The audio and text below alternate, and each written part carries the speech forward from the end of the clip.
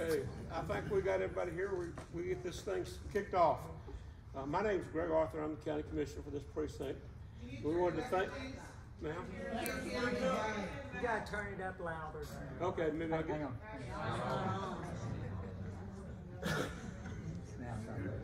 All right, is that a little better? Yes. All right. We want to thank Brother Ryan and the folks here at Rainbow Church for hosting this event. We really appreciate that. I'm going to ask Brother Ryan to lead this off with a prayer. Don't get excited. We're not going to let him preach or pass a collection plate. He's just going to say a prayer. Ask the Lord to bless the service. Before I pray, I've already been praying that the Lord will direct us tonight, and that this will be an orderly meeting tonight. And what I would like to do is, once they open it up for discussions, I've got a microphone.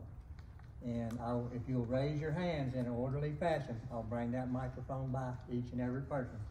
Try to remember what somebody else might have the same question that you have, because we're probably only limited to a certain amount of time. And I would like to thank Brother Greg and Judge Knight and all of those that are coming on behalf of our road construction that we need to do. So if you would, let's bow and ask the Lord to bless this meeting. Dear gracious Heavenly Father, Father, first of all, we come to you in your house and in your presence. And we ask that you speak to our hearts tonight, Father. Help us to understand what they have come to tell us, Father. And then, Father, I do pray, Father, for the speediness of the progress on this bridge construction. And so, Father, we just pray that it is in your will, and that you just help us to remember who you are. We ask these things in the blessed name of Jesus. Amen. Amen.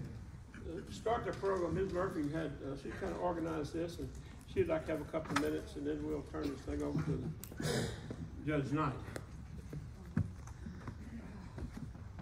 All right, everybody. I'm Nancy Murphy. Everybody's seen me on Facebook. First off, I want to welcome everybody. Thank you all so much for coming. We thank the church. We thank TxDOT, Mr. Gonzalez, Mr. Arthur, Mr. Knight. Special thanks is to Tammy and Bo Smith for all their input helping me. Bo Potter, Vanessa with Blue Bonnet News, Richard Himberg, Barbara Ferguson, Facebook, people that's reached out to me, Big Mike. These are the people that put the flowers that you've seen at the stores when I took them by. They were kind enough to allow us to do this. Big Mike with Mike Barbecue, Valero, the dollar stores, Romare and Ryan, Fuel Max, and just like the preacher said, we're in God's house, and let's be respectful when you call upon to get your question answered. That's when we don't want everybody talking over everybody. I know we're all upset, we're all a little angry, but let's do the best we can to get answers. We do have a bucket in the back for the pastor's church, for this Rainbow Church. If anybody wants to donate in there to help with the electricity and everything that's going on here tonight and giving us a place to have this meeting. Thank you. I'm going to turn this over to Judge Knight, and he'll introduce the TxDOT folks. And I'll be through my part of the program. At the end of the program, or when TxDOT's through, I'll be around as long as you want to answer any questions about local issues. So feel free to, I'll be here as long as you want me to be. I brought my ropes. If y'all need to use it on Greg, just let me know. Okay? I'm Jay Knight. I'm your county judge. And it's a good thing we have a chance to visit. Thank y'all for all coming. Thank you for your concerns and your questions. And thank you for being here. Government moves slow. I hate to say that. I'm not a patient man. But one thing I did learn in the last 10 years is government moves slow, and there's reasons for it. It's not any special interest. It's not anything that you can do by, well, jumping up and down and stomping your foot. It takes time. Plans take time. Engineering takes time. Permission takes time. But that's just part of it. I deal with it every day. Trust me, I had blonde hair before I started this job. Now it's turning loose and turning white. That's okay. In the last 10 years, I've had the opportunity to work with four district engineers. District engineers over, I can't remember how many counties exactly, but the total district size is very, very large. And they're based out of Beaumont. But locally we used to call them resident engineer years ago, and now they're just our engineer. I guess I'll get the appropriate name here shortly. But Martin Gonzalez is the 4th district engineer I've had the opportunity to work with. And I will tell you this, he is the most truthful district engineer I have ever had the chance to sit down with. Work on plans for any transportation issue, all the way from the novel idea of what it needs to be through the inception period, and then also consideration of funding. He's always been truthful to me. He's brought his team with him tonight, and Roberto Rodriguez is our local engineer. We used to call her resident engineer years ago for Liberty County. And then Sarah Dupre works, she used to be the right-hand lady for the district engineer, and now I think she really runs it, okay?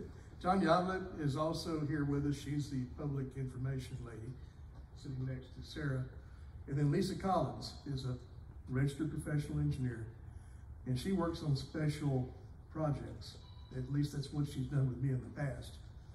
So when one of these monsters comes up and we have to have something done in a hurry, or something done that's extraordinary, we turn to Lisa and look for the extraordinary thing to happen.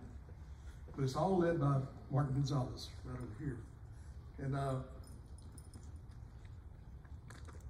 as I've said, all the ones I've worked with in the last 10 years, some of them come and go pretty quick. Martin's been here for a while, and I've really enjoyed my time with him. He will tell you the truth, no matter how much you might say it hurts. I'll echo that hurt with you, but he will tell you the truth on time.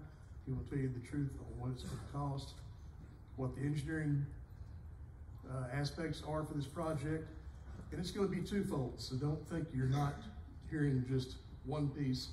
You'll hear two parts to it, okay? So let's sit and listen intently. If you have questions, I'm sure that the TxDOT folks would be happy to visit with you or answer your questions here. And I know I'm going to sit with Greg. Y'all don't need a rope from me. I'm going to be here, okay? So if you have any questions after the meeting, just feel free to come up and visit, okay? Thank you.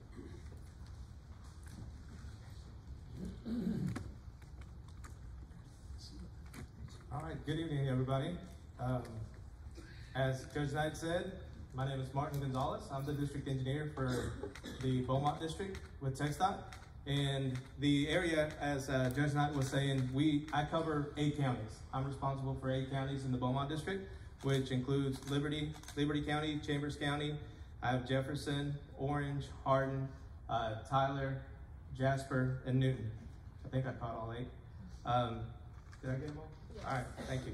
So with me tonight, like Judge Knight was saying, Lisa Collins is my Director of Transportation Planning and Development. So she and her team are the ones responsible for the designs that we do and what our long-term solution is going to be for this location. Tanya Avila is our Public Information Officer, and Sarah Dupre is our Management Analyst. Like Judge Knight said, she is the one that kind of keeps me out of trouble and talks to a lot of the folks to make sure that I don't say anything that's going to be incorrect. So, and then Roberto Rodriguez is my area engineer. He oversees Chambers and Liberty County. So he is your local area engineer that if you see any kind of issues with our construction projects, maintenance projects, things like that, those folks report to Roberto. So really appreciate the opportunity to come out here and visit with you all. And we did get a whole lot of the questions that everybody asked, and I will be sure to cover everything that was asked on these sheets of paper. But obviously, I'm pretty sure everybody knows why we're here today. If you're here for like specials on barbecue or anything like that, this is the wrong meeting for that. So we're going to talk about FM 787. And as we all know, in May, when we had those heavy rains that we received, early May, unfortunately, we lost the approach slab on the west side of the 787 bridge over the Trinity River. Okay, so what ended up happening? Is it okay if I take this microphone? Yeah. Okay, sorry, because I don't like to just. There you go. Yeah, so I kind of like to move around a little bit, but so what ended up happening, sorry, because this kind of got in the way a little bit. So what ended up happening is, as I mentioned, we all know we got a lot of rain, and the Trinity River has been flowing the way that it's going to flow for years, right? And we all know that this has been an issue that has been ongoing for over 40 years in this whole area. And I understand the frustration, and I share in your frustration with what has happened to this point. So I cannot speak to the decisions that were made prior to me getting here. I can't. So I was not privy to those conversations or to the decisions that were made prior to me getting here. But I can tell you what we're going to do moving forward. So what ended up happening early May, with all the flooding that we got, we had a lot of rain. The Trinity was very high. It was flowing. And what ended up happening, as our crews were out there monitoring the road and taking a look at all of the locations where we have bridges, because that's something that we do with every rain event, every heavy flood event, our crews go out there and take a look. So what ended up happening is our crews went out there, and I think they did an outstanding job in the fact that they saw the metal beam guard fence, the posts on the west end were exposed. They were starting to erode. So our crew made the decision. They were like, hey, we need to close this road down. So they shut it down. And I thought that was the right decision at that time, because that night we lost the approach slab. So what ended up happening is we closed it down. The approach slab, obviously, like I said, there was erosion that caused the embankment to wash away. And the approach slab, not the bridge. The bridge was fine. The approach slab fell into the Trinity, right? So what we typically do when something happens like that, we do emergency maintenance contracts. So with an emergency maintenance contract, we get out there as quickly as we can. We get the designers to go look at previous as-builts, and we try to put the bridges back to the condition they were in, right? And that's what we were in the process of doing. We had gotten our bridge division, took a look at what was going on, and they determined we need to add a couple more spans to the bridge so that to help with any future erosion. Plus, we were doing some temporary, some shoring, yeah. Okay. There you go. Thank you. Sheet piling. Thank you. Appreciate that. You want to come work for me over here? All right. So we did some sheet piling. That was part of the design to help with any further erosion in that area, right? Now keep in mind, anything that we were doing right there was a temporary fix. That's what our intent was, because Lisa and I talked about that, and our goal is to realign this roadway. That's what needs to happen here. When did So you do this? I'm going to get right there to that. Let me give you all the information, and then I'll open it up to any kind of questions that y'all have. So what we're going to end up doing initially with the design, again, adding 2 spans. We were going to add 2 spans to the west end of the bridge, be able to repair that approach slab, and then we're going to do the sheet piling to help with any erosion. That was on the west side. What ended up happening is we were in the process of getting to award the contract to the contractor that we selected. So it was discovered that there was additional cracking on the east side, which the east side is what was repaired after Harvey, right? I know we're all familiar with how long that took to do those repairs. So as we were doing that, the cracking that was visible started growing. So it got wider. We saw some additional settling. So we called Bridge Division and Maintenance Division, and they came down here to take a look at it. And they were going to see what is it that we can do to help on that side. we sent our crews, our maintenance crews, our special jobs crew went out there to look at it. And some of you that have gone to visit the location, you see that the asphalt's been kind of torn up a little bit. The reason for that is because our special job crew went out there and we were trying to see if we could repair it ourselves in-house.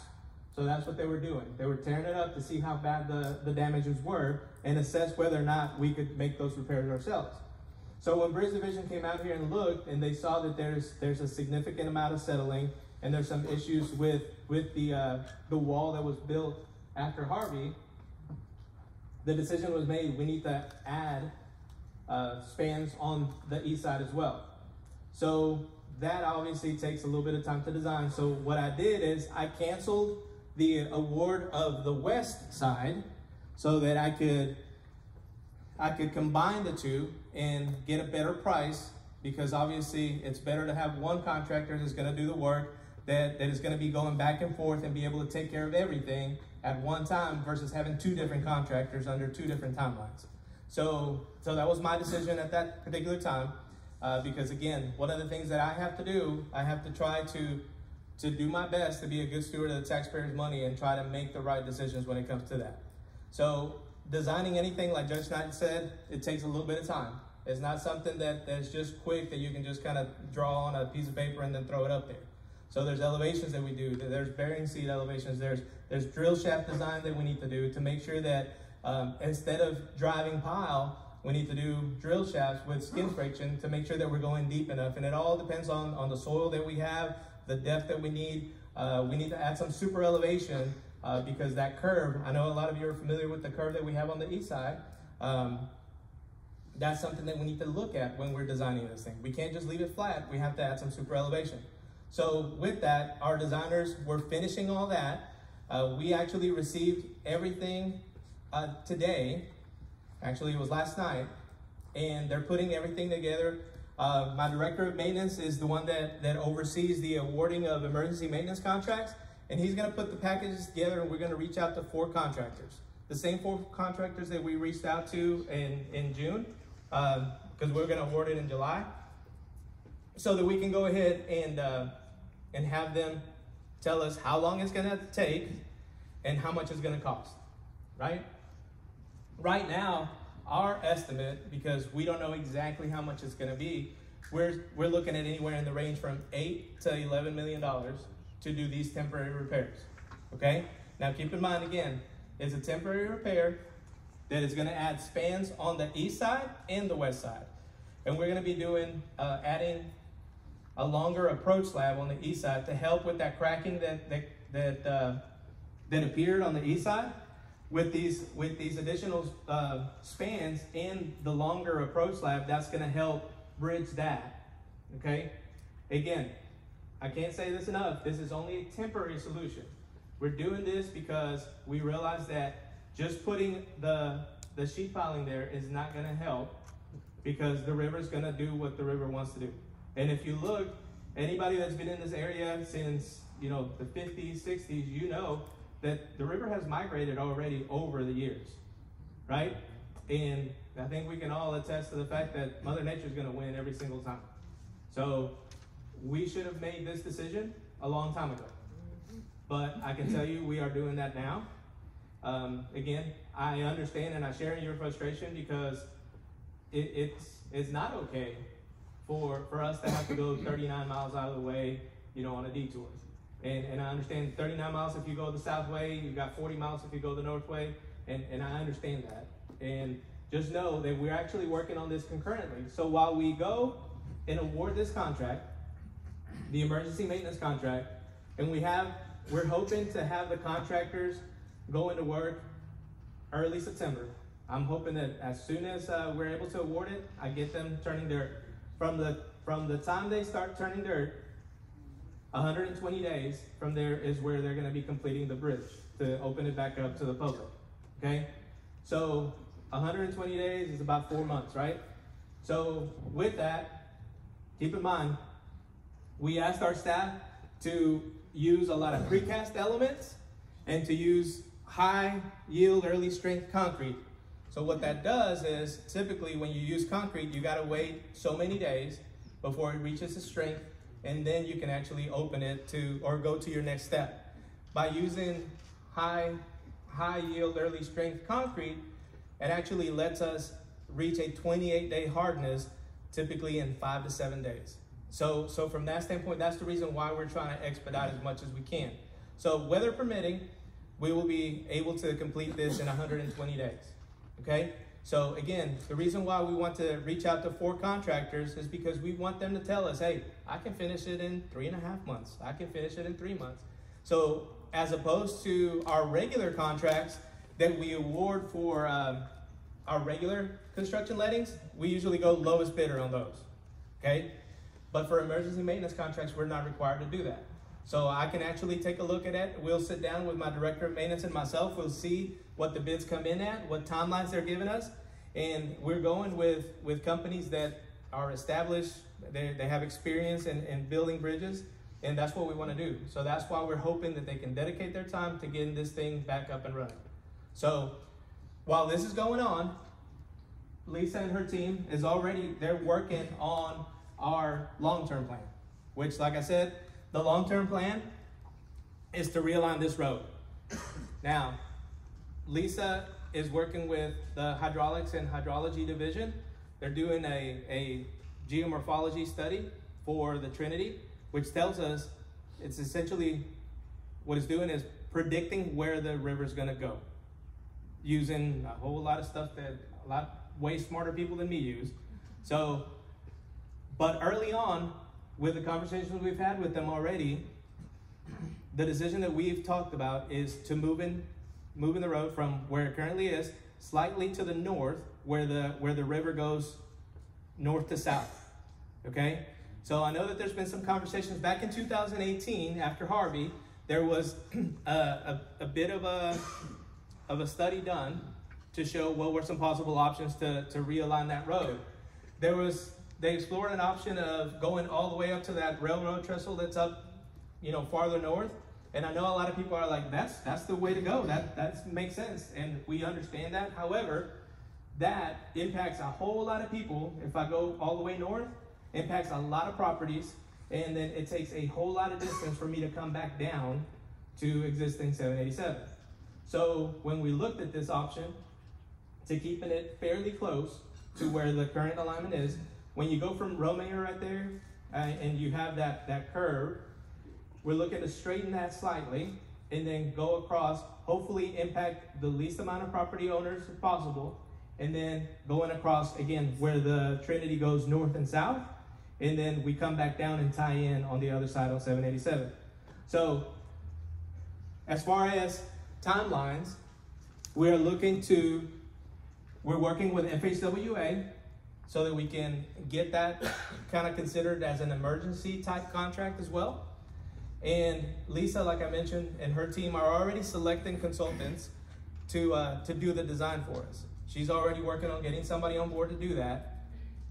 And feel very confident of the group that she's looking to bring on board. They're doing a great job for us in other projects. But once they get that done, our goal right now is to let the new project, the long-term project, by 2028, okay? So that means 2028, we have the new realignment, and then we would complete that new realignment by 2030, 2031, okay? Now, mind you, again, that's a tentative timeline. If it's possible for us to expedite that, we're gonna take every chance we can to make that happen sooner. But right now, because we're trying to get everything lined out and we're trying to make sure that we stay as conservative as we can on the timeline, that's why we're going for 2028 to let the realignment, and then again, goes to construction, and then goes to construction in 2028, and then we finish it by 2030 or 2031. So one of the reasons why they can move faster, and the reason why I'm saying, and I know some of you might be thinking, so what is it, 30 or 31? So something to consider is, when you're doing a new location, they can go wide open, right? There's no interference from any traffic, anything else they have to worry about. Contractor can just come and go and do what they need to do. So a lot of times they can move fairly quickly. But keep in mind too, it's bridges they're building. So in this particular location, what Lisa and I have discussed on this is that for a large part of it, we're gonna have to go elevated, okay? Because we don't wanna have to be going at grade and then have the same problems happen to us later on. So even though we're looking to go on the portion of the Trinity that's going north to south, we're looking to also go elevated so that we can go over these properties as much as we can and then land where it makes sense, okay? So I'm letting you know kind of where our mindset is on that. Again, is it a little bit more expensive? Yes, it is, than just doing a conventional at-grade road. But we truly feel that it's the better decision in this area, especially since we are so exposed to flooding and to water in this area. We want to make sure we do a good product, okay? Am I leaving anything out so far? Okay. Let me see. So I really appreciate everybody's questions that everybody put out here.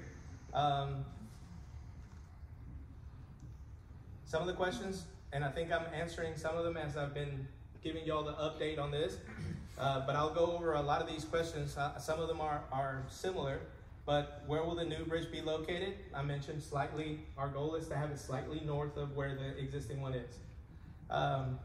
Estimated time of completion, I mentioned 2030, 2031. Will there be a temporary solution until the new bridge is completed? And that is what our emergency maintenance contract that we're doing right now is gonna accomplish that. Now we're gonna have to continue monitoring it, of course.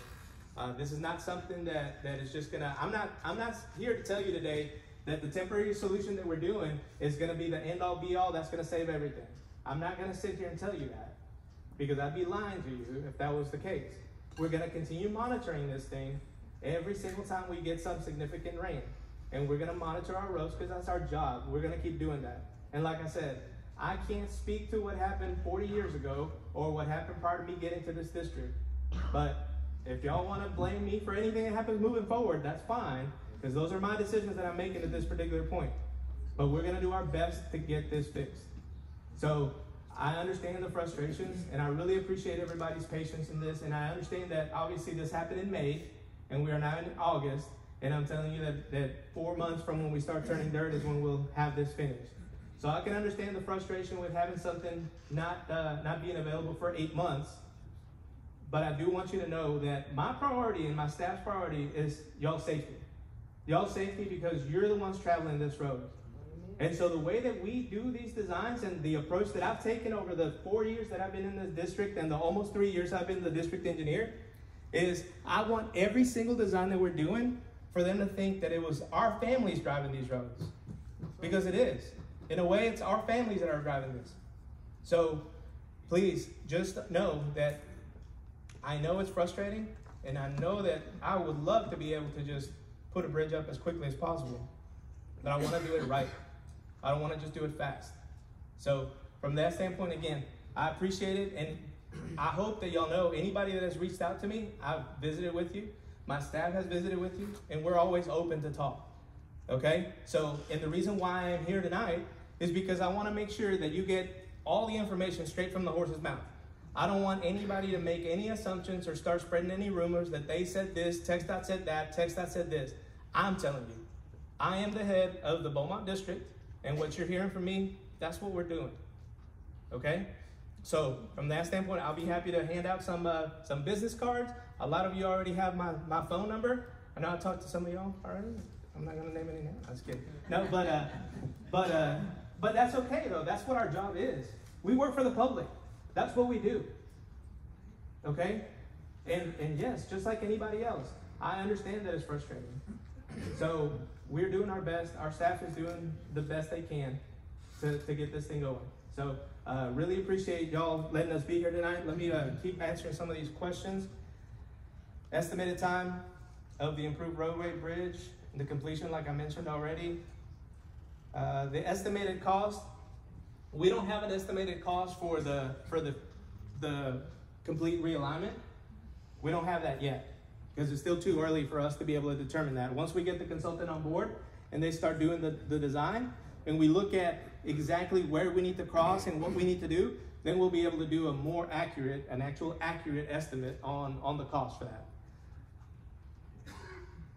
Let's see.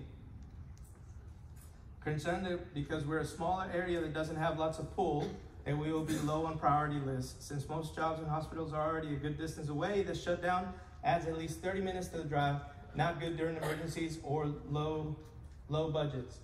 So I want to tell y'all, even though it might not seem like it, and even though I may not live right here in Romeo or Rye or any of these little communities in this area, I am part of this community. I got here 4 years ago, and everything that I do is for the Beaumont district. And everything that happens here is a priority for me. And we're busting our butt to make sure that we get the money that we need to get the right projects in this area. And we're not gonna stop. We're gonna keep working at that. I know I've talked to Judge Knight. We've been working on, with the HGAC, we're trying to get some of this money from Houston. Houston gets a whole lot of money. So guess what? Chambers in Liberty County are gonna start getting some of that money too. That's what we're trying to do. We're trying to make sure that we recognize the growth in this area, and we're gonna keep working at getting the money for this area so that we can put the right projects out here. For the north Okay? area. Say again? For the north area. For every area. I have 8 counties to look at. So these 2 counties, Liberty and Chambers, are part of the HGAC, the Houston Galveston Area Council. Thank you. Houston Galveston Area Council. And so for a long time, we've been the little brother that didn't get a whole lot, right? So everybody knows, kind of like if you come from a big family like I do, the runt of the litter doesn't get a whole lot of food, right? They get left out. Well, I like to throw elbows when I'm at the table, so because I'm gonna get fed. So as you can see, I haven't missed a whole lot of meals.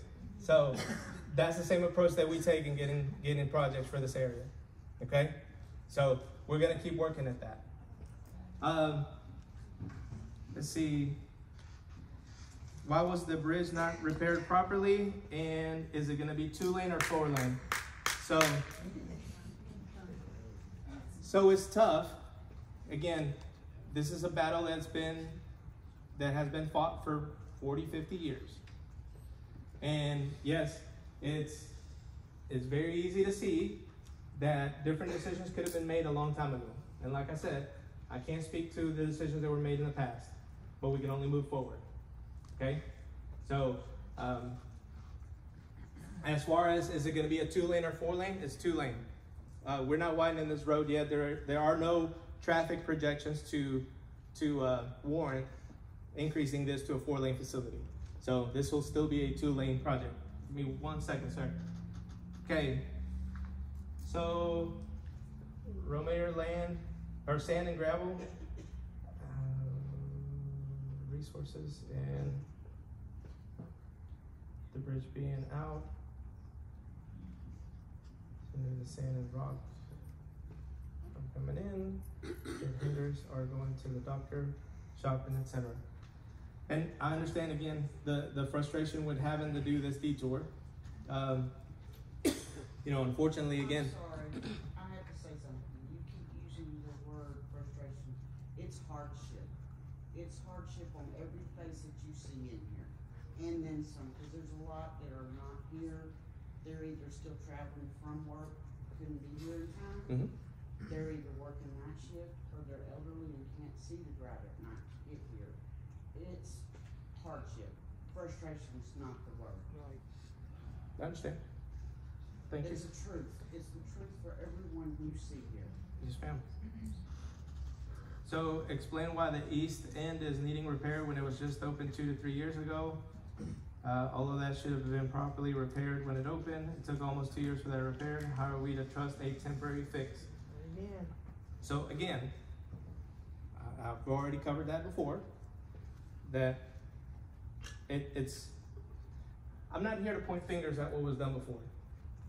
And we're not moving forward in a good way if we keep doing that. If that's what the conversation is going to be, that's not what the intent of this tonight is. I'm trying to give you all information for what is going on and for what's going to be coming in the future. So from that standpoint, I just really appreciate us taking a good step forward in a good direction. So yes, ma'am. So 1 second, I know you had your hand up before. So The reason I was asking about the 4-lane is because this is a major evacuation we have in the county. this is not a major evacuation route. So 146 is, but not 787.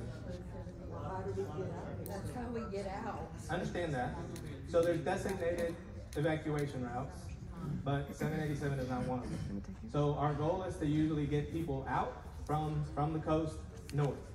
And that's typically what we would do. So we get people on I-10, get people on 90, get people on 69, get them out on our major areas. And then from that point, once we direct them north, we don't tell people you can turn left here, turn right here. They make that decision. Our job is to just get them away from the coast as quickly as possible. So that's the reason why. So, ma'am, you had your hand up. Yeah, so I understand like not wanting to point fingers from the past, and that's fair. This meeting maybe isn't for that. But I feel like for a lot of us, we have that question of why or what happened. Like, I understand you weren't here, but like none of these people were here. No one can shed any kind of light to what actually happened and why it wasn't fixed correctly or why it didn't work. So as I mentioned, this is something that has been done for over 40 years. They made repairs. If you look at that area, if you're familiar with this area, there were similar repairs that were done for year after year after year. Every time that something happened and the banks were eroding, that's what was going on. That's how it was fixed. So again, yes, those were the repairs that were made in the past. And were they the right decision at the time? At the time, the folks that made that decision, maybe they thought that was the right thing to do. So obviously, again, we understand that that was not the best strategy to use. I get that. You're saying you understand, but unless you live out here and you have to drive the 40 miles one way twice a day, you don't actually understand. Like you're saying, we're here and we're trying to help, but we, as a community, had to ask for this meeting. Somebody from Texas Dot should have approached us months ago. Hey, this is what we're trying to do, but that didn't happen. So we put out through our public information office information on the bridges. That's what we do. That's what we do. Because I personally don't.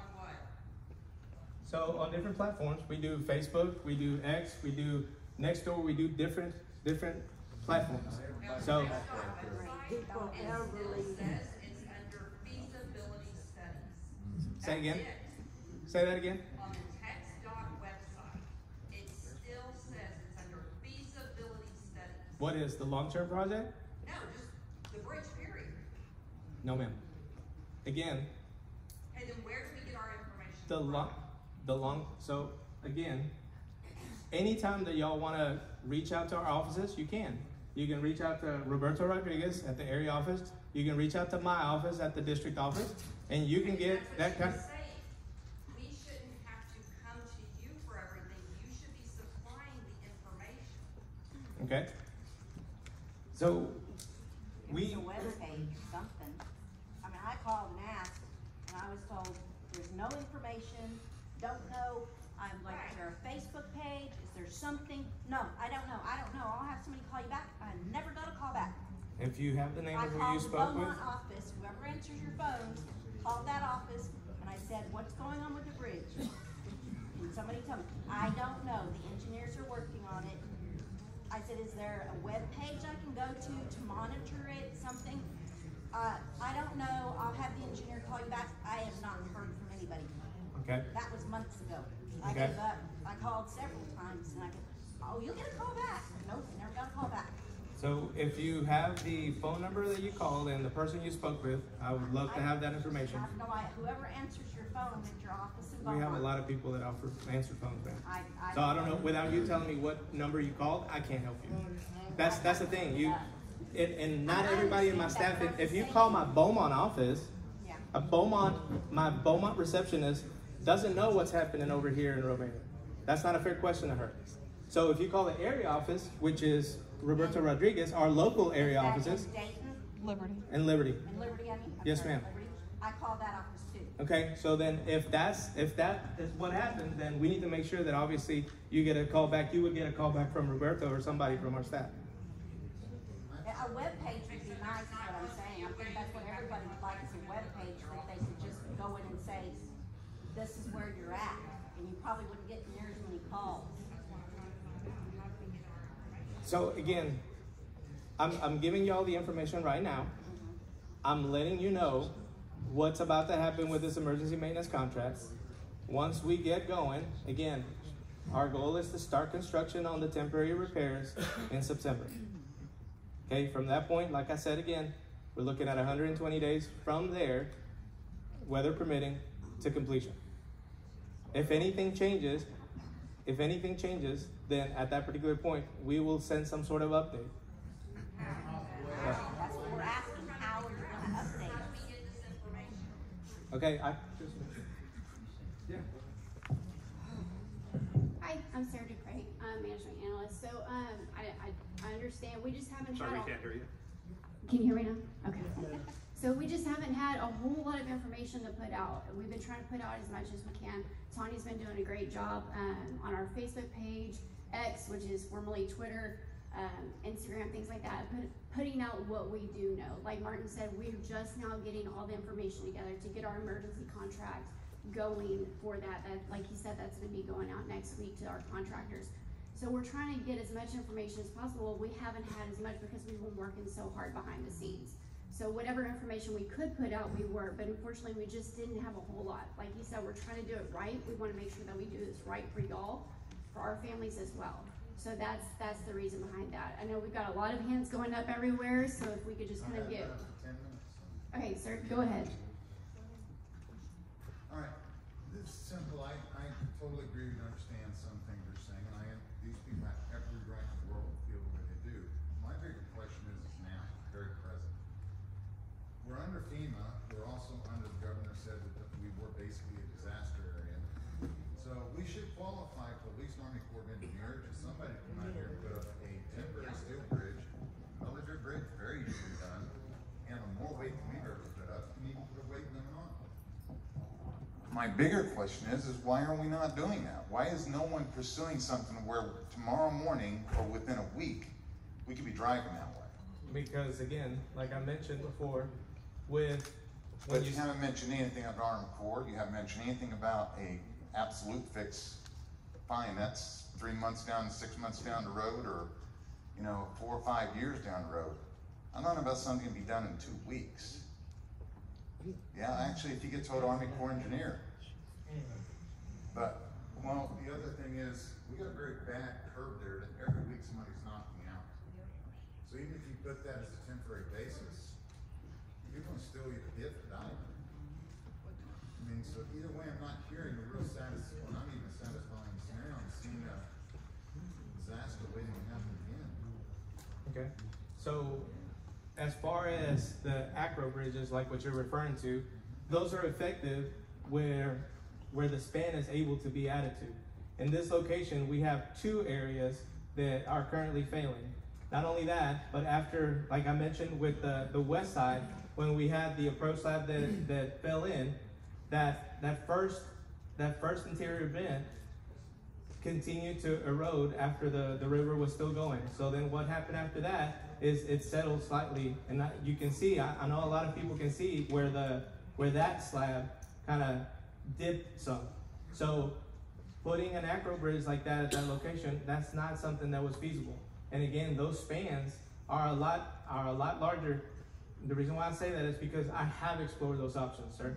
So again, I don't just put things up without looking at options. So, yes, sir. The east side of that road failed while they were doing construction. That first ramp was like this, Yes, sir. and they built the road up matching. And we had a pretty good bump there, we went over. Yes, sir. Might not be too bad for truck, but a car is pretty hard. Yes, sir. And that's again why we're adding the 2 spans on that side and the approach slab to help with that. They should have fixed all that notice sinking when they finished. Yes, sir. I'm gonna be running around with this. I see y'all back Yes, there. sir. Okay, I've got a couple of questions that Hey. all of these people are probably gonna have in their mind. You're gonna repair what we have there, right? Yes, ma'am. Okay. So, you're saying a little bit north from where the bridge is now? Yes, ma'am. Okay. So, do you not think that in 4 years of waiting for our new bridge to come in, all this resource that you're spending on this repair, do you not think for one moment that in 4 years, we're not gonna get another storm? Well, that's what we're gonna monitor it constantly. Okay, and as you said earlier, before I lose my thought, that y'all were there to close our bridge. I'm sorry, but y'all were not. This man and this man right here, the day before the bridge collapsed, Bo Potter and Bo Smith went down there and viewed that west side. And they called, and I can back it up with the constables that were out of Cleveland, because I've done talked to them. They called the constables to come out there, the sheriff department, and block both sides. Y'all did not come out there to that bridge. None of the workers, nobody, the day before that bridge collapsed. They shut this bridge down. That's the only thing that saved our life, is them two guys right there. Y'all did not show up, and they can back me up. Y'all did not show up the day the bridge collapsed till after 3 o'clock in the evening, and the bridge collapsed at 9 that morning. My children, this is one of them, that night. This one here goes over that bridge every day. Her husband goes over that bridge every day. My son came over that bridge right that day before it collapsed. The day before, when they shut it down. But respectfully, y'all did not close that bridge down. Our volunteer fire department did. They did. Am I right? They did. Now, another thing is, I got a question. If this bridge is repaired, if it's got a Band-Aid put on it again, in that 4 years, what's gonna happen if this girl here is coming across and there's a storm coming in, and she's coming across from her job, which is 168 miles a day from here, in a storm, and TRA opens the gates and we're flooded? That's my next quest, is TRA. And that bridge collapsed and my daughter passes away. Are y'all gonna be responsible for her death, or who? So I can't speak about possible hypotheticals. There's no way of knowing what's going to happen in those 4 years while we're letting this project. So again, like I mentioned before, adding those spans is not just building a road at grade, it's actually building a bridge. So we are bridging to help with the issues that we are seeing. And like I mentioned before, we're going to continue monitoring this. And like I said, when I started speaking, this is just a temporary solution. I cannot make this a permanent solution unless I were to span the whole entire road of 787 right now, and what that ends up doing is it damages every property downstream from that. Okay, so one more question. What is the upside of, I mean, we've been without a way to get to Cleveland since May. What is the upside? You're saying 4 months to build a temporary bridge. I personally, I'm being honest, I'm not going over that temporary bridge. I'll continue to drive around. Right? Because if y'all couldn't get it right, if you couldn't get it right in 3 years, and this happened, what's 4 months gonna do? Number one.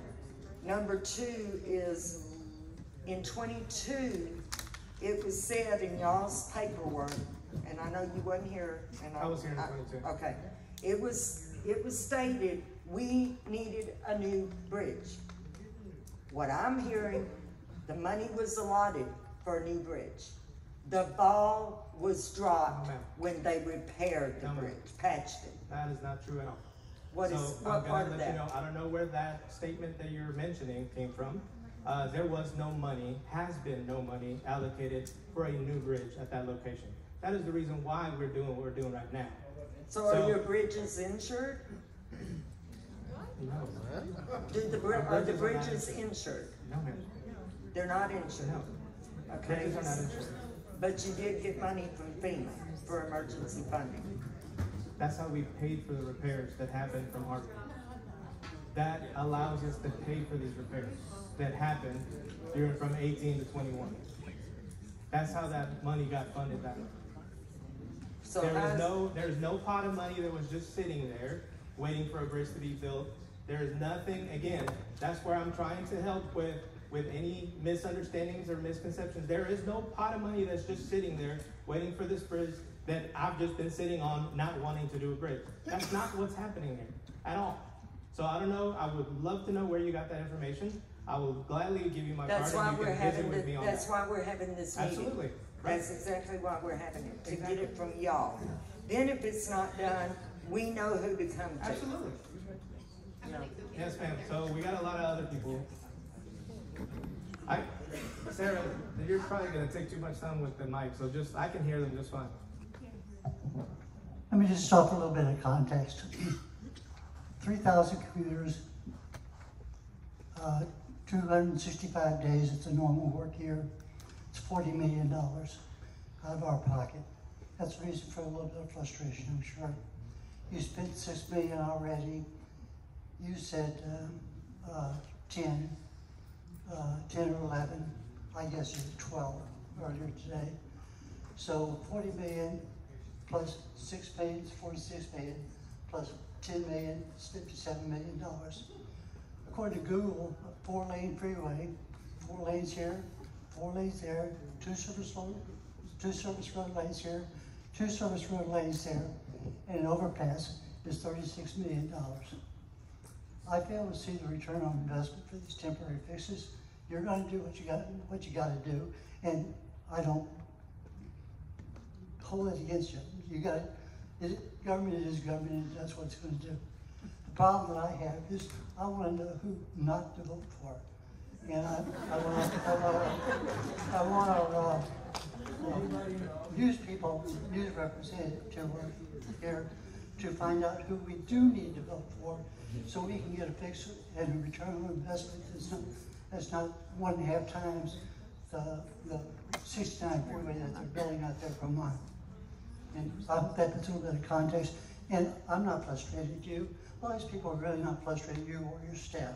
You got to work with the tools you got to work with. You're doing the best you can. So I, for one, appreciate that. But I don't want to spend my money, and $40 million is not chump change to us who live out here in the country.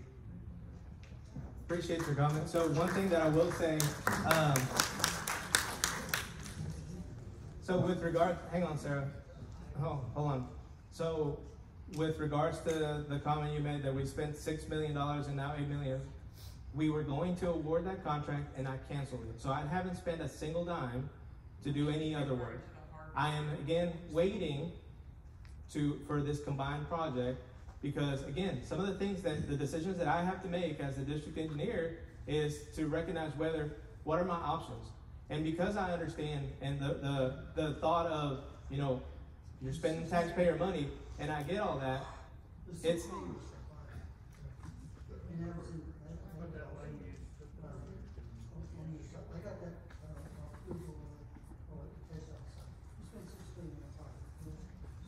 Okay. And I guess 12 million is one that's $40 on my head. Then I'll 39 miles out for 25 minutes, which was 16.5 per view per year, 265 days a year.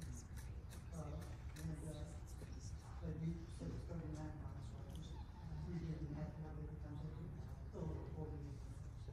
And again, that's just not challenging us. That's our problem. If you want to know what your share is, take $40 million and divide it by 3,000, because that's units by units. That tells you what your right pocket cost is. And 65 cents is what the government pays. It'll be 70 or 80 cents now. Last time the government paid me, I think it was 65 cents a mile. They're trying to get that. Thank you. Yes, sir.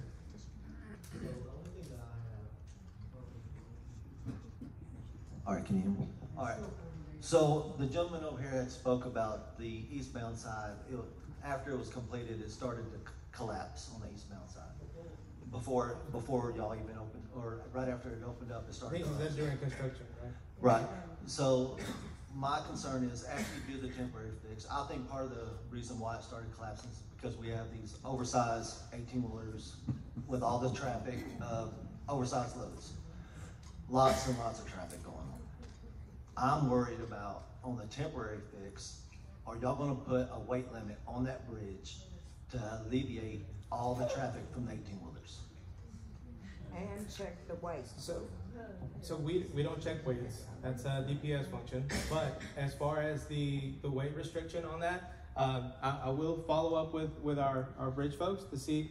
There is no weight restriction on that particular bridge, if I'm not mistaken. But that's one of the reasons why also, as opposed to doing the at grade, like it was, like we mentioned that it was kind of sinking in, doing the bridging is what helps with the columns, the beams, and the actual bridge deck to help sustain some of those weights.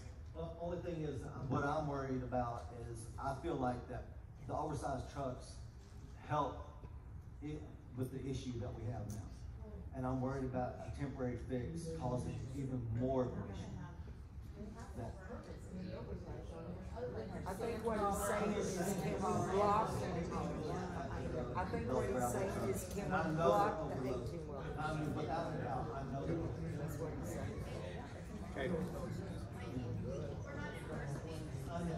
So I mean, we have county commissioner up there. If he could maybe send some, try to get some patrols out here, maybe TxDOT or DOT out here to do, weight control. They used to do it up there at the plant all the time when those trucks would come out of the plant. Right. So what we can definitely make sure is that, and we'll get with our staff on that as far as like finding what the actual weight limit is on this particular road and on that bridge, and what it will be once we're done with the construction. And if there is, so the thing is that if there's ever a weight restriction needed on a bridge, we'll post it. That's why the reason why we have those load ratings on, if you're familiar with some other locations where we have it, because some of those bridges are, they can only handle so much weight. So that's the reason why we have those particular signs. So if it doesn't require one of those signs, then we don't place them because they're built to be able to withstand some of those weights. So once y'all started seeing on the east side, started seeing the ground started to collapse a little bit.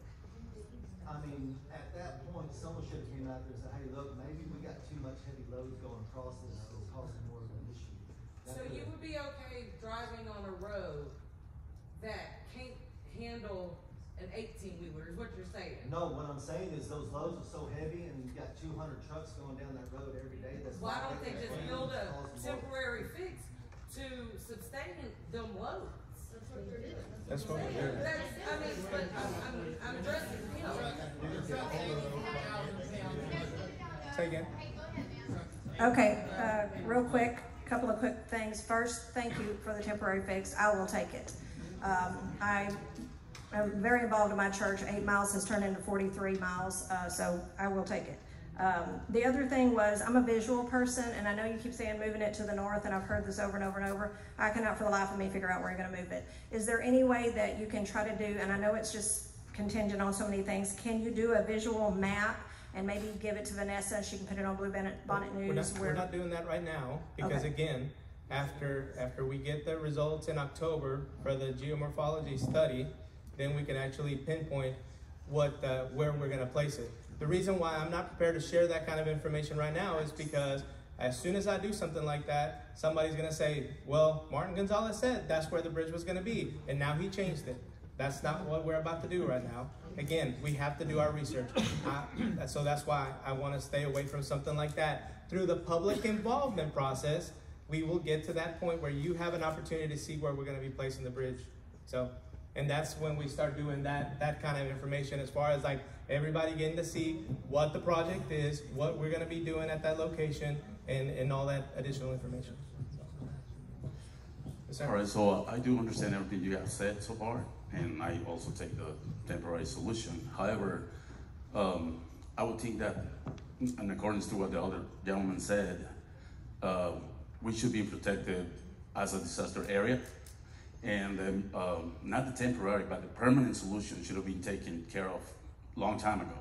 So after 4 months, it's barely beginning to take place a temporary solution, and then we're still looking for another 4 months to go, which doesn't seem much as an emergency solution, like you keep saying, that it's an emergency solution, but you know, we still have to wait another 4 months. Doesn't seem as much as an emergency. However, my main concern, and I think that the concern of many people around here, it's also the money that is costing us. Eventually, after all these expenses that are going on, we don't want to see an increase on taxes because these new projects have been taking place. As it is, it's already taking, I'm already spending about 30 to 40% more on gas every week. And if you add that up on the time that it all started to the time that we're looking forward to do, it's a lot of money. And I know you might not be a representative of this branch of the county, but I would think it would be, you guys have more of the power to intervene as us getting some sort of break. And instead of an increase in the future, a sort of break in the taxes or whatever program that can help us reimburse the money that we're spending. Because if I was spending already $400 on gas to get to where I have to go to work, now I'm spending $700. Now you add that up, and nobody's gonna give us that back. We cannot get it back from anywhere else. So that is part of my concern here, that is lacking in my family from other things. I'm coming short on many other things so I can cover all that gas of having to go around.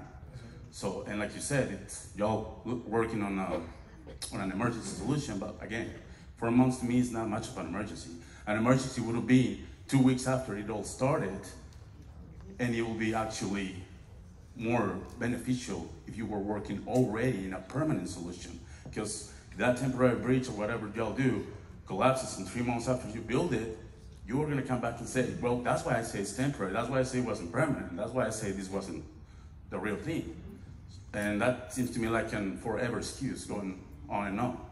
So what I'm asking is that you, as a branch of the county or the region, I'm state, I'm not county. well, I would think still that you have more the capability of communicating with whoever is in charge of taxes and whoever is in charge of knowing that we are spending a lot more money, that it's only benefiting the gas companies.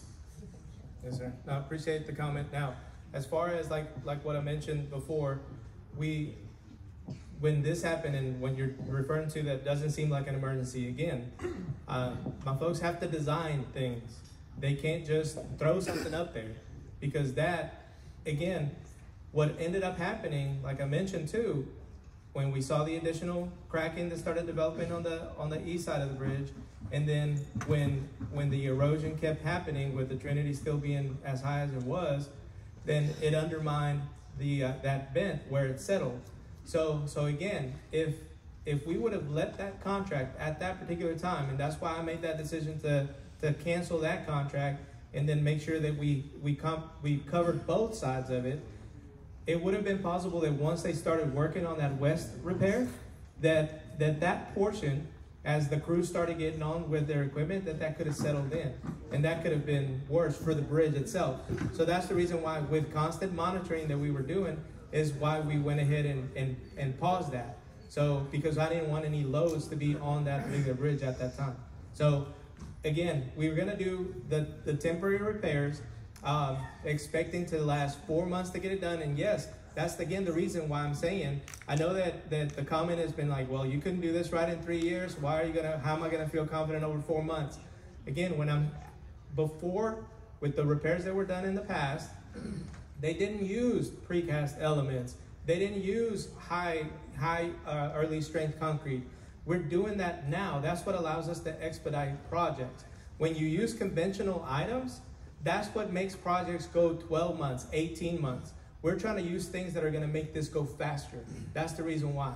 And also, when we talk about options and when we talk about how much it's costing the taxpayers, the option is always, I don't do anything and I keep working on the long-term solution. But that's not responsible, because then that's gonna keep y'all driving 40 miles out of the way for years. And so my goal is to try to get that open as quickly as I can. So thank you. Yes, ma'am. I want to go back to what my neighbor was talking about. Communication to us. How are we going to do it that's going to be reliable and that we're all capable of? If y'all would be so kind as to mail it to us, your Facebook page, your Instagram, your however y'all want to communicate, that's what we need. This is fabulous, but we can't have a meeting like this every 3 or 4 months.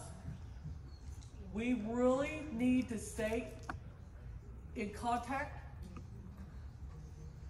with y'all's little bit of information, whatever it is at the time. So as we do move forward, you know, we won't have so many questions. Okay, so what I'll tell you what we'll do moving forward. Thank you, ma'am. If we would, let's make sure that we get all your, whether it's email or whatever your preferred method to be contacted, and we will start providing, Tanya will provide monthly updates on the status of our emergency maintenance contract as that goes forward, okay? So, thank you. I have a question. Yes, ma'am. I know that these were extraordinary circumstances and our floods have been terrible lately, but what is the schedule for inspecting all the bridges in Liberty County? Because I sent an email one day asking about the inspections, and the next day there were crews out there shutting down 105. And what is the schedule for inspecting the bridges to make sure that there are no more issues anywhere else? Bridges are on a 2-year cycle. 2 years. To get inspected. And then, so we have inspectors, and then we do also off years. But every time that we get like a major event like this, we send our crews out to look at those to see if we see any additional scour at some of these locations. So this particular bridge was actually inspected in March of this year. So that's when this bridge was inspected. And at that time, it was still found sufficient with everything that the condition, because we score bridges from 0 to 9, 9 being the best, and this was at a 5 at that particular time overall. So, and again, so that's done on a 2-year cycle. Yes, ma'am. Like you said, it was inspected in March. Are those like inspections public information? Is there somewhere that like we could have seen that? So we don't release those things because of the information that it has for, you know, for safety reasons, because we can't have anybody, unfortunately, terrorism and things like that, to have information on our bridges. Yes, ma'am. Right here with the microphone. Oh, hold on, sir. She's trying to ask a question. Okay. The new bridge or temporary bridge is fine. Okay, we've got this built. Okay, what's the guarantee that the first storm's not going to take it out? So what we're going to be is right back in this same position, because this is a good friend of mine did a lot of research on this, and he sent this to me, and he said, may I suggest that you adopt as part of your new bridge plans that you request TRA to begin a pre-release program or a program at Lake Livingston Dam, because under the current rules and regulations for operating the Lake Livingston Dam, the TRA has the ability to damage or to wash away any bridge downstream of their spillway. It is my understanding that the maximum release rate could be as high as 360,000 CFS and total failure of the spillway or dam. If TRA looks at our current spillway and dam and repair cost from the May to June 24 maximum release rate of 124,400 CFS, they might listen and talk seriously, because release rate above 100,000 CFS beats the heck out of the fall apron and the adjacent structures to pieces. A release program should also reduce our operation and maintenance cost. Ask the TRA for their current repair costs for all the heavy rip-rap, clay dirt, pumped concrete down 20 to 35 feet below the surface, and dozer and other equipment time. So We need to find a way to work with TRA that they don't just dump all this water on us at one time. They need to lower the river, the lake, before these storms. They know the storm's coming. Releasing it early would take a toll, would help take a toll off of everybody below that dam. But they have no respect for anybody below that dam. All the people up there don't want their lake lowered because of their bass tournaments.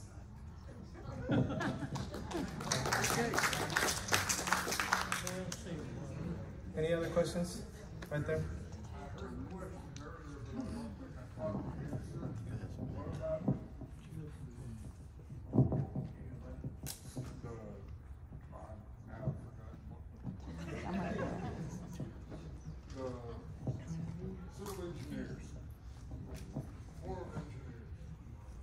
I did answer that question, sir. With regards to the Acro Bridge? He missed the answer. Okay. So the Acro Bridge is something that we looked at initially to be able to just span over that where we lost the approach slab. And as we started seeing... I didn't catch Acro or whatever it is you're saying with the Corps of Engineers, okay? I'm not following your question, He didn't know what Acro was. The Corps of Engineers doing this work. The Corps of Engineers doesn't build my bridges. That's my staff. It was claimed a disaster. The Corps of Engineers doesn't have anything to do with our bridges, sir. So what he's asking That's is, something. does the Army Corps of Engineer, are they gonna oversee your job? No. No, they don't oversee our jobs. Okay, can I give a suggestion that I found out today? Okay, ma'am, there's still others asking questions. Yes, ma'am. Yes, sir. Thank you, Mr. Martin, for being here today. I spoke, you thought they had approved a 90-day solution for temporary back in June or something, and then I called you a month ago and said, no, I guess it was more of a problem.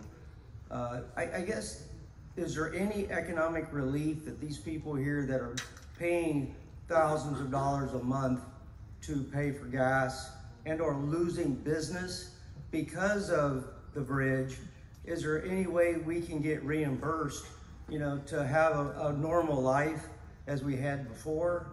And I appreciate you really being here, but it's causing a big hardship for a lot of people here. Yes, sir. I appreciate the question, and I think we have received that question before, and if I'm not mistaken, our staff had there's like a FEMA site or something like that we'll be happy to share with y'all to send you what it is that, because I think this whole entire area qualified, and I think somebody mentioned that earlier, qualified under FEMA for the hardships. So that's something that I think y'all can reach out to and apply for that type of assistance. I have nothing to do with FEMA, ma'am. I am textile. Okay, so.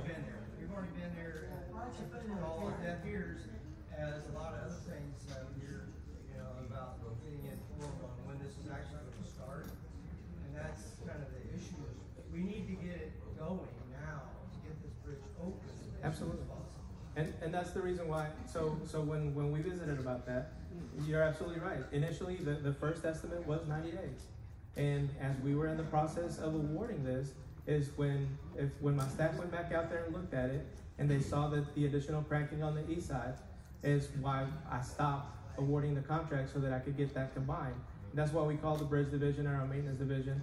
That's why I asked our special jobs crew to go out there and look to see if we could make those repairs ourselves, so that we could go ahead and expedite these repairs.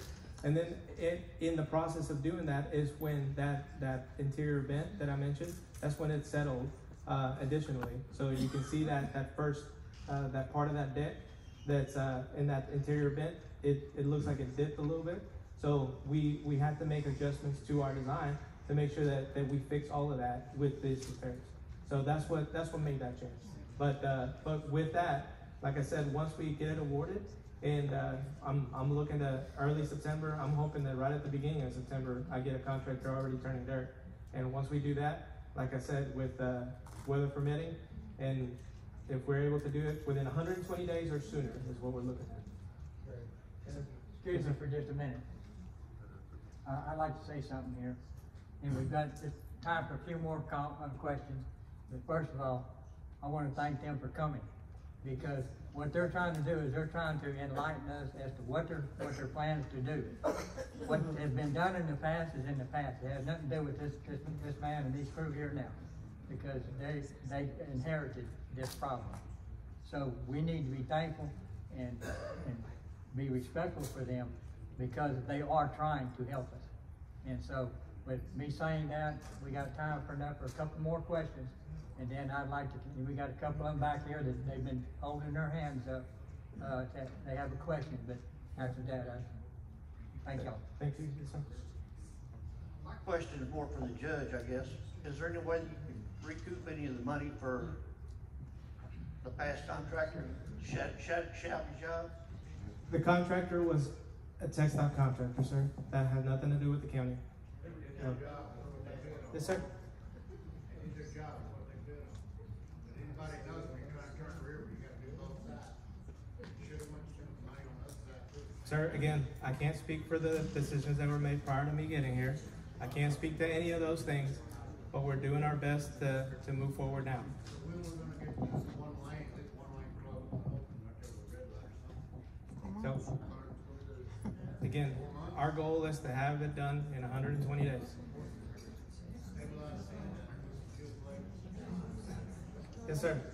Okay, I feel the need to comment, and I'm sorry that so many people left before I had a chance to say this.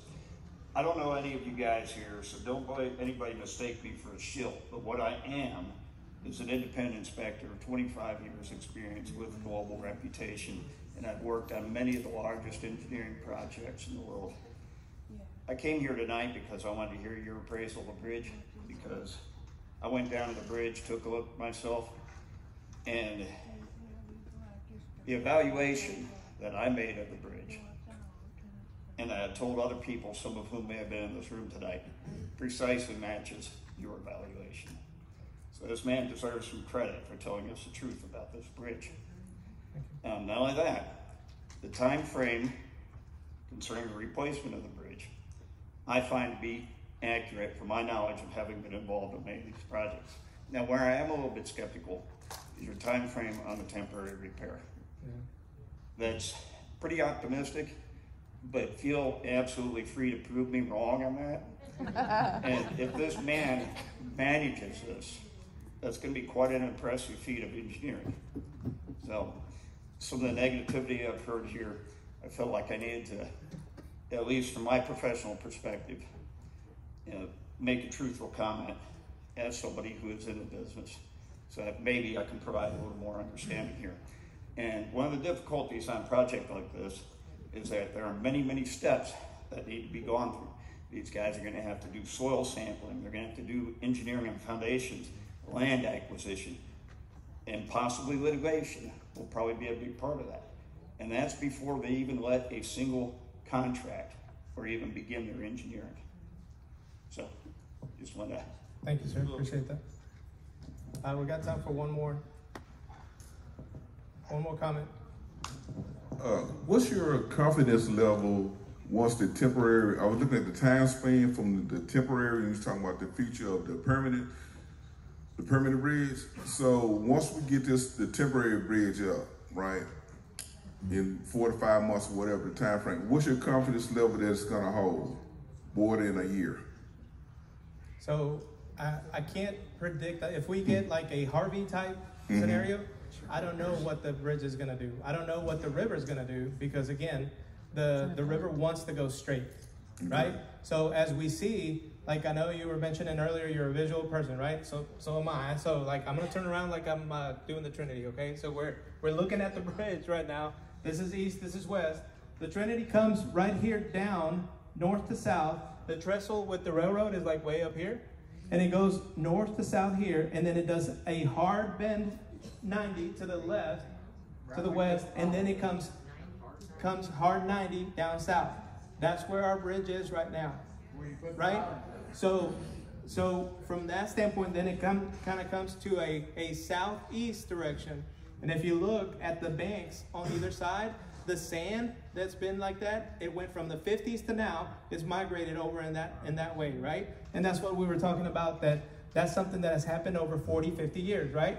So at that location where I said here, where we have the bend, we have our bridge right here, right now, we would be going up here where it's going north to south.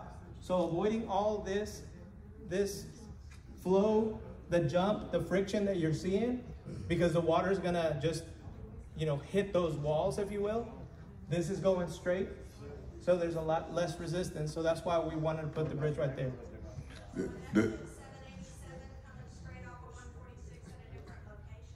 No, it'll still come like right around Romare is where it makes that turn now. It'll kind of go straight-ish at that area. I say straight-ish because, again, I'm not like designing it right now, but it's close. No, the reason I was bringing that up because we spend it's gonna be like 40 million or whatever the fee is for the repair for the temporary bridge, and I hate to see us spend the 40 million for a temporary repair and it lasts only a year and a half. It's not 40 million. What is it? It's not going to be 40 million. Okay. If it was 40 million, I guarantee you we wouldn't be doing that. Yeah. Oh. So it's not $40 million. Oh, okay. So again, it's a temporary. When I looked at the options, I would be coming to you with a whole lot of different information if I was going to tell you the price tag was going to be $40 million. That would not be temporary whatsoever. So, but again, we're going to work on that and we're going to continue monitoring that. That's the reason why we're adding those spans to help in future rain events and flood events that come like that. That will help handle some of that scour that we're going to be experiencing with those events. And is the county getting any money from the infrastructure bill that was passed by the government early on? Are we going to get some of that funding? I can't speak for the county.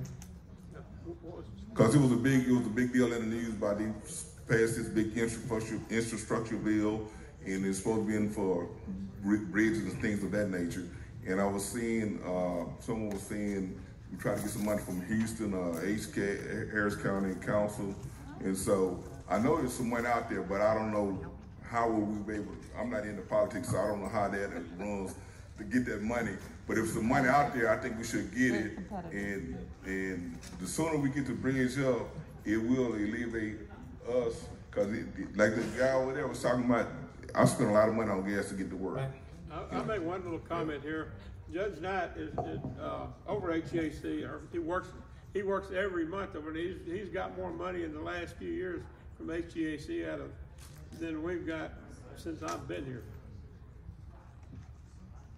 And get some more money. So we're working on it. We're working on it.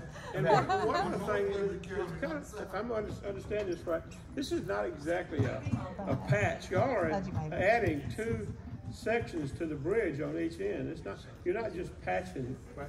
You're adding to the bridge on both ends, yes, which should get us past a lot of the erosion problems. Yes, sir.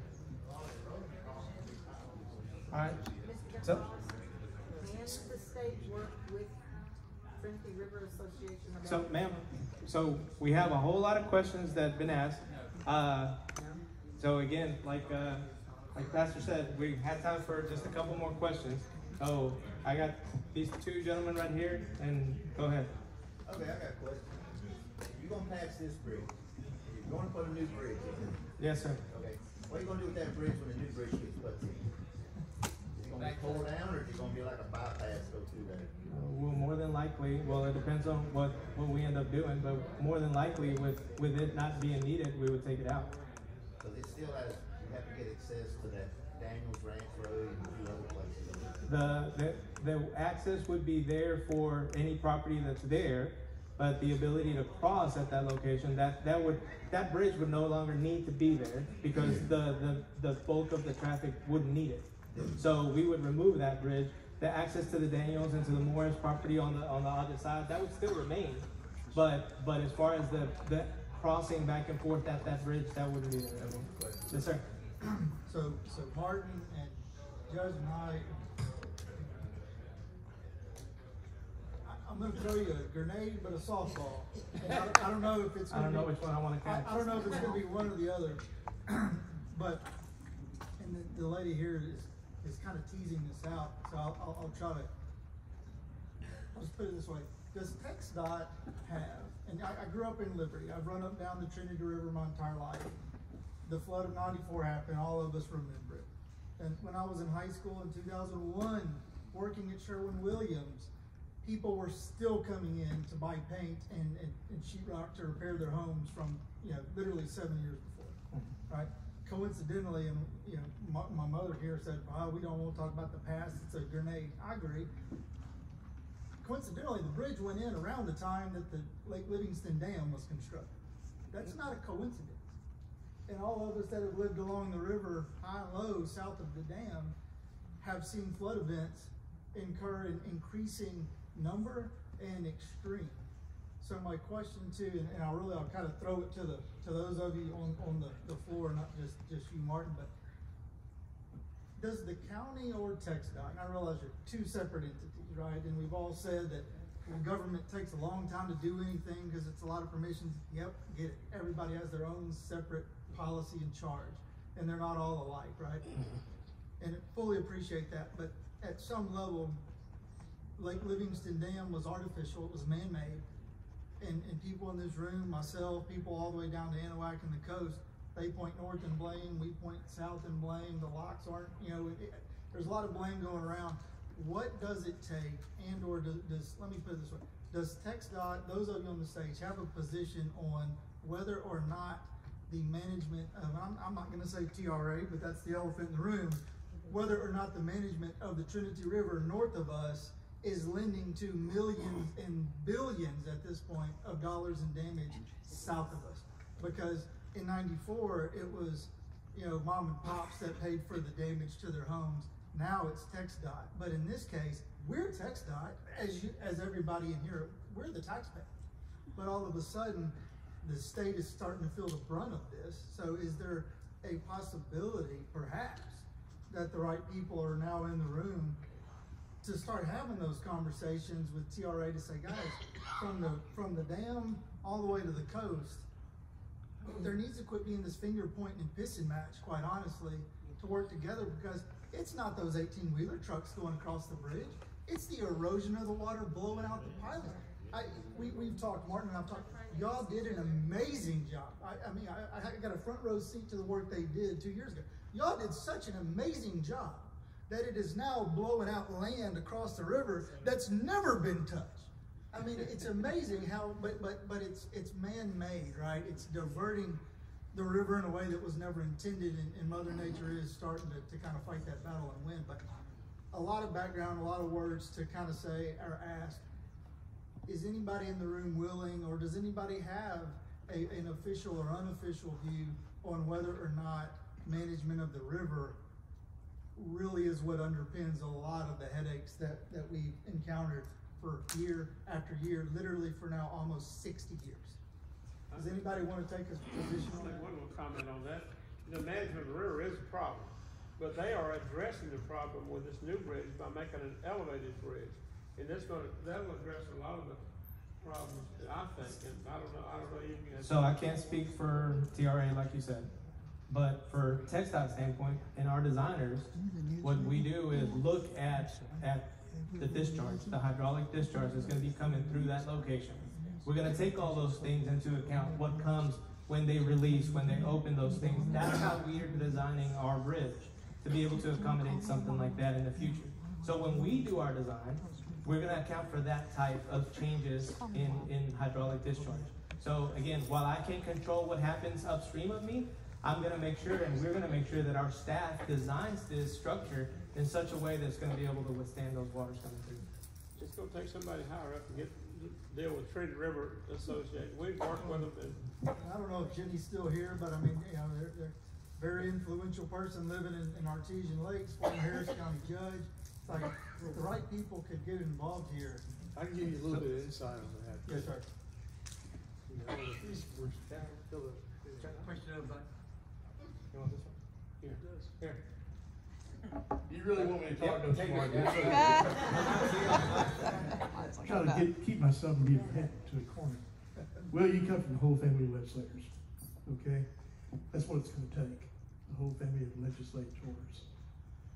We had this conversation back in June, whenever the Trinity River went out of its banks and really tore its way through Kingwood and through Atascocita. And then, of course, Liberty County got blamed for it because we were upstream. But the real culprit was the management of the dam itself. And there's contracts with cities that the water in these reservoirs are provided. And they have to provide so many, I guess, acre feet per year or however they measure it out. Trinity River, just like the Trinity River, they have Trinity River Authority. Trinity River has the Trinity River Authority, okay? The dam is managed by the TRA. And they have a contract with the city of Houston to provide water. And by golly, they're gonna do it. The problem is, you pre-release. Now, I got a pretty good relationship with the Lord. I really do. But I can't tell him to make it stop raining, or make it start, or where he's gonna let it rain. And I will cuss a cow, but I will never cuss the rain. I'm gonna tell you that right now. But here's the big story. To get something changed about the management of the dam at Lake Livingston or the dam at Lake Conroe. The governor's already made it pretty apparent in a meeting that we were at in June. He was pretty ticked about it. And he said, we're gonna get something done. I have yet to hear what's gonna be done, but yet we're the receiving end, okay? Chambers County doesn't get what we get. We get it all, even with the Trinity River inclusive. So let's see what happens. The session starts in January. We have a new state rep that's gonna be coming in. Turn her loose. Let's see what happens that way. But we can all join together and voice our opinion about the way the river's managed, or the dam releases are managed as well. That's just the way it works. Yes, sir. Government is slow. Sorry to say that, okay? So you're saying in February, we need to get a hold of Janice Holt's office? January. Yeah, well, February, she's sworn in. I mean, yes, ma'am. She was here tonight, but she had to leave. Yeah. Yes, ma'am. You can call me anytime you want to. I'm gonna answer the phone. But when it comes to going to Austin, I think Pastor's ready to get us out of his house. So We've had so much water in Liberty included. I mean, I know a lot of people don't travel that direction as much as they might north, but Liberty's bridge got shut down for a while during the storm and stuff. we're talking about 90? 90 and 105? Yes, ma'am. 59 has a bridge over to Trinity. I mean, I know you say during the rain and stuff, but like, I have to travel all those. I work in Cleveland. I live over here. I don't, I'm questioning, are they checked regularly? Because it kinda. Every 2 years, they're inspecting those bridges. The bridge that morning too. So. it needed fixed before getting bids. There was a one sunrise, side. yeah. It's inspected regularly. How does it not? Again, it was inspected in March of this year, and it had a sufficiency rating of 5. So, like I mentioned before, 0 to 9, 9 is the best, 5 was found sufficient. So again, if it has plenty of cover, okay. Yes, ma'am. Just that. I just, like the Liberty Bridge, there's a lot of bridges. I mean, and I know they took the sonar out on it. Supposedly it was okay, right? So when we're looking at the bridges, and again, we could spend a whole lot of time talking about the problems that cause all the flooding, but there's logs, there's debris, there's beaver dams that are built, there's all this kinds of stuff that TxDOT has no control over because it's in private property. When those things happen and it causes those kind of backups and buildups, that's what causes a lot of flooding as well. So we have to deal with that as well. As far as so you asked about 90. We switched traffic over to 1 lane so that we could have both directions of travel. So we're trying everything we can to keep roads open as much as possible. 105, we thought that we had a situation where we needed to be shutting that down for any scour issues, so we sent our crews to go look at that. again, when I tell y'all that our priority is the safety of the traveling public, that's what we do. Now, people may not believe that, but that's what we're doing.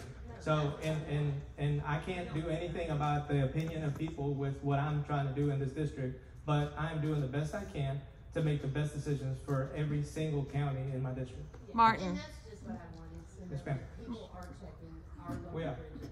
Martin, do you know what the ratings are of the other two bridges real quick? I don't have that information with me at this time, but Okay. I'll be glad to get that for you. All right, thank you. I just want to thank them for coming and being here tonight. They do a lot of work and help us. But they inspect our county road bridges too. And they've replaced 3 bridges in the county, and we're on the bridge, one more, and they all happen to be in my precinct. But and we do appreciate that. That would have cost us $7 million that we didn't have if we would have had to close it. But thank y'all for being here. Yes.